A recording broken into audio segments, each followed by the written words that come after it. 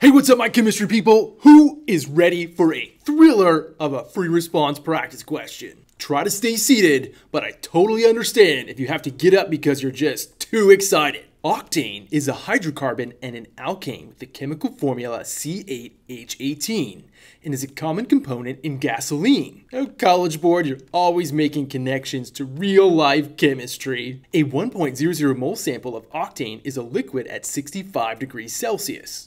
The sample is heated uniformly to 185 degrees Celsius. The heating curve for the sample at standard pressure is shown below. Boom! Part A. Determine the boiling point of octane at standard pressure. Alright, pretty straightforward, but commonly missed. We're told that octane is a liquid at 65 degrees Celsius, so this sloping segment of the graph of the heating curve represents the liquid phase. Many times, students look at that and say, oh, that's the solid phase. So my liquid phase must be up here. Read carefully. Interpret your graph carefully. So the point at which my octane will begin to boil then is at this plateau region, 125 degrees Celsius. 125 degrees Celsius. Boom, that's it, 1 point. Moving along. Part B. Calculate the amount of heat needed to completely vaporize 1.00 mole of the sample of octane originally at 65 degrees Celsius.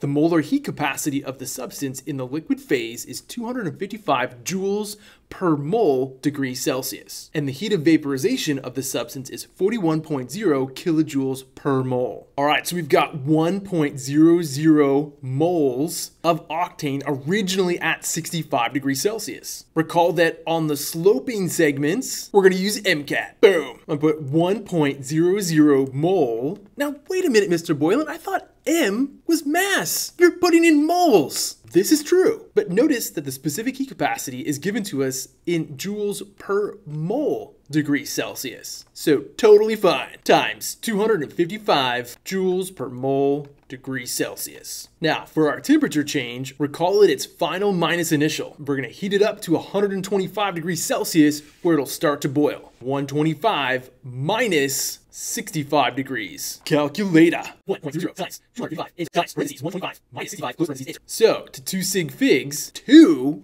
because I'm only going to have 2 sig figs here after I subtract, 15,000 joules or 15 kilojoules. All right, I'm feeling pretty great about myself, but in order to completely vaporize it, we're not done. All we've done is got it to its boiling point. It hasn't completely vaporized. We're here. We need to get to here. That's where the heat of vaporization comes in. 41.0 kilojoules per mole. So Q is equal to number of moles times heat of vaporization. 1.00 times 41.0 kilojoules per mole. Don't even need a calculator. Q equals 41.0 kilojoules. So total amount of heat required, 15 kilojoules plus 41.0 kilojoules equals 56 kilojoules. Boom. Don't forget to watch your sig figs on this one. Don't forget to watch your units. Tricky. A second 1.00 mole sample of liquid octane is combusted with excess oxygen gas in a bomb calorimeter. Part C. Write a balanced equation for the complete combustion of octane gas. C8H18. Combustion, which means we need some oxygen, producing carbon dioxide gas and water vapor. Remember, when balancing combustion equation, balance the carbon first, boom, then balance the hydrogen because it appears only once on either side. Boom! Then we get to oxygen. I have a total of 16 plus 9, or 25 oxygen. And there's no whole number that I can use to get 25 here. So let's just slip in 12.5. This would balance my equation, although not with whole number coefficients. So then ask yourself, what can I multiply all of my coefficients by so we can get them all into whole numbers? Answer 2. Boom! Balanced, smallest,